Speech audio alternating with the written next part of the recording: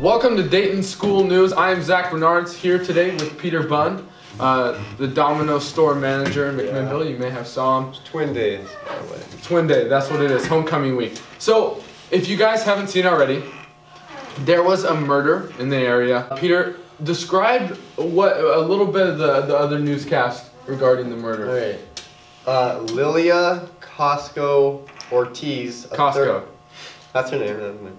37-year-old mother from Vancouver, Washington, was found dead in Dayton, Oregon, last Saturday night. Yes, it's never, obviously murders are never good. It's quite sad. We send the best regards to her family. It's quite saddening. If you see a 2003 white Toyota Tacoma with a extended cab, please notify the authorities. Thank you for joining us today on our first installment of Dayton News. I am Zach Bernards with Peter Bunn.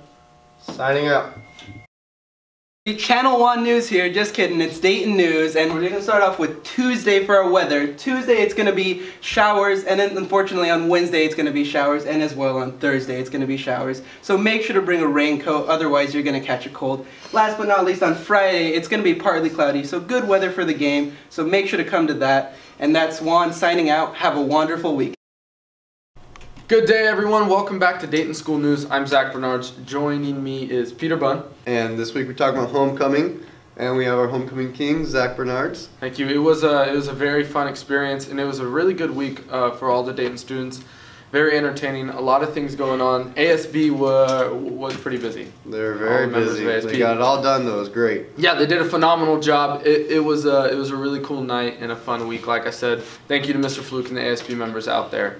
You guys do a lot throughout the year, and we appreciate it. Our supporting cast of the community is quite phenomenal, and really all of our sports teams are performing well right now. Yeah. And that's what it's about. Next game will be this upcoming Friday at SIO. At SIO, that's a drive, isn't it? Yeah. If you guys can make the drive, I'm sure that the football team would love your support then. Thanks for joining us with this installment. I'm Zach Bernards. Peter Bunn. Signing off. Thank you.